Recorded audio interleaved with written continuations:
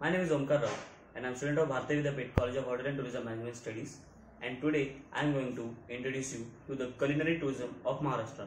So let's begin. Culinary tourism in Maharashtra. Culinary tourism is a new form of tourism which is flourishing widely. The unique feature of culinary tourism in Maharashtra is it can be experienced. It cannot be seen unlike other tourism sites. Maharashtra is known for its rich history and diverse culture. Due to different climatic conditions, the state offers one of the best culinary tourism experiences in the country. Here are a few irresistible Maharashtrian dishes which represent Maharashtra food at best.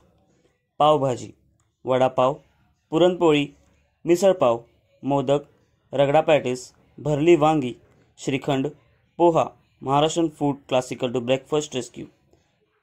Sabudana Khichdi, Rassa, Solkadi, Pithali Bhakri, आमटी, भेलपुरी, बासुंदी, कैरीचा पन्ह, आमरस, काढ़ी, बोंबिल और Bombay duck, Maharashtrian food delight for non-veggies. The following are the benefits of culinary tourism in Maharashtra. It can help boost the local economy. Sustainable tourism is ensured through culinary tourism. It stands for culinary legacy of destination. These parts will make it possible to consistently promote anything from tiny farms and homestays to neighborhood restaurants and well-known eateries.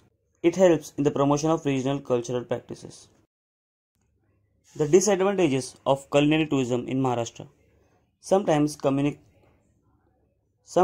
communities can face loss of cultural identity, lack of job opportunities, lack of infrastructure development. Maintaining a culinary tourism food market can be a bit expensive.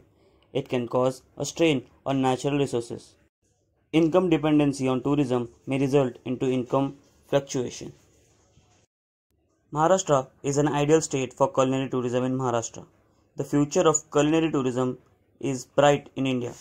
Tourists have the opportunity to create meals on their own and experience a taste of different culture.